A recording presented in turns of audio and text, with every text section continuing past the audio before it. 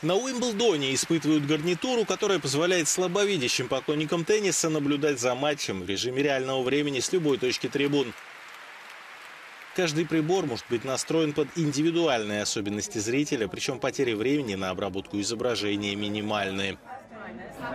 I think the Give Vision technology is amazing to be able to provide the opportunity for visually impaired people to see the action on centre court in real time. And you know, for me, the whole piece around accessibility, opportunity, diversity in tennis is massively important. Ранние образцы устройств имели ограниченную дальность действия и обладали задержкой на подстройку видео под особенности зрителя. Теперь же сеть охватывает весь стадион и позволяет подключать почти неограниченное количество гарнитур.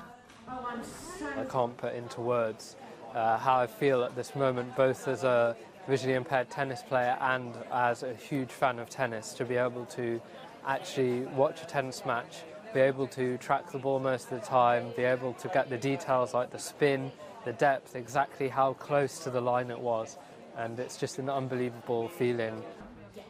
Гарнитура получает изображение со всех камер стадиона по сети 5G, и зритель может выбрать любое изображение. Кроме Уимблдона, систему испытывают на стадионе Селхерст Парк, домашней арене английского футбольного клуба Кристал Пэлас.